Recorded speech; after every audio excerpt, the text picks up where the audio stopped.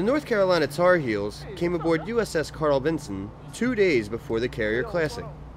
But we're going to go around and show you the ship, man. We're going to show you how this thing works, what makes it tick, and, you know, show you who pushed the pedal to the metal and makes it go. The team got the chance to see where they'll be playing and a guided tour of the ship. Carrier Classic VIPs. You're standing on the navigation bridge or the pilot house.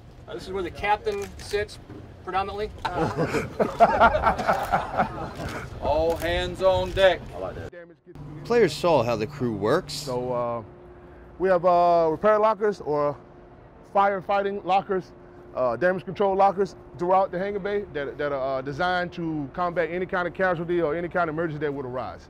So if you can think of it, we can do it. We've outfitted on, man, it's 6,000 plus, so we can run everybody through in a matter of 2 or 3 hours, get something to eat, get it back to work. And sleeps. You're 7 foot, I'm 6'5" and a half.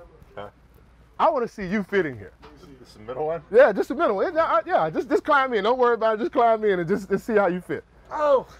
Oh, wow. Oh, my God.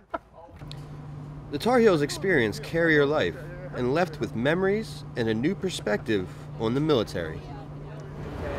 See how people just sacrifice, come out here every day so that we can live, you know, in a free country. It's awesome.